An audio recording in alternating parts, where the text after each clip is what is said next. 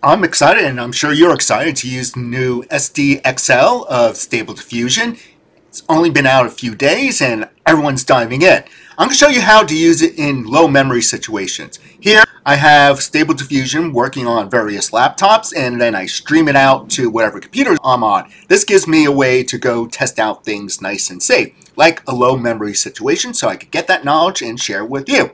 Before we continue, please subscribe, because subscriptions keep me encouraged for making these videos, and please share this video if you find it useful. Alright, let's get down to business and get this working on your own low VRAM situation. To start using SDXL, look in the description and download the following files. You'll see a link to the base, so download SDXL base and snag up the Lora while you're there. Place SDXL into your Stable Diffusion models folder, so models Stable Diffusion. Place the Lora file, of course, in your models/Loras. And then head over to that other URL and download the refiner and place that also in the models/Stable Diffusion folder. Now you're ready to get started. Well, that low memory thing first. On this low memory laptop, I have a webui-user.bat file, and the command line flag to your normal bat file. Since I do a lot of testing, a lot of variations, I have different bat files for launching. This one will have --low VRAM. That's all you have to do. Save the file, double click to launch it, and then you're ready to start using Stable Diffusion SDXL. Select it from your menu, like usual, under Stable Diffusion checkpoints.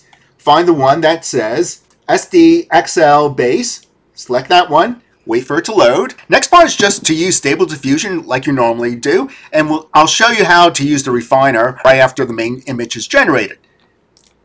Create your prompt, then click on this icon and click on the Lora right there. Pick the Lora that you just installed before launching Stable Diffusion. Scroll a little further down and make sure to set your width and height to 1024 by 1024, and that's all you have to do. Next is to click generate and wait. Now, because it's a low VRAM situation, things will take a lot longer than normal. Things would take a little longer than normal if you had 8 gigabytes or more of RAM. However, with low VRAM setting, it's going to take longer, but that's cool because this is just to try it out, see if SDXL is worth it to you, and if it is, run out to the store and get a laptop, at least 8 gigabytes of RAM, or get a bigger graphics card and put it into your desktop. And make sure after you upgrade, remove this line from your bat file. This way you get the full power of your GPU, all that RAM working to generate your image. Speaking of which, let's take a look at how it's going. And we can use inpainting like normal to get rid of a little imperfection like that. I want to show, though, how to use the refiner. And to do that, go up here, switch to refiner, so select it, wait for it to load, scroll down to the denoising strength, and set it to something a little low to start with, saying the denoise to 0.1. And before you click on generate, just remove that Lora tag right there and click on generate. Alright, got my sharpness back here. You can see blurriness, right? And that's a lot sharper. The leg is a lot more defined, even though I would probably inpaint this away and inpaint a little bit here. But for the most part,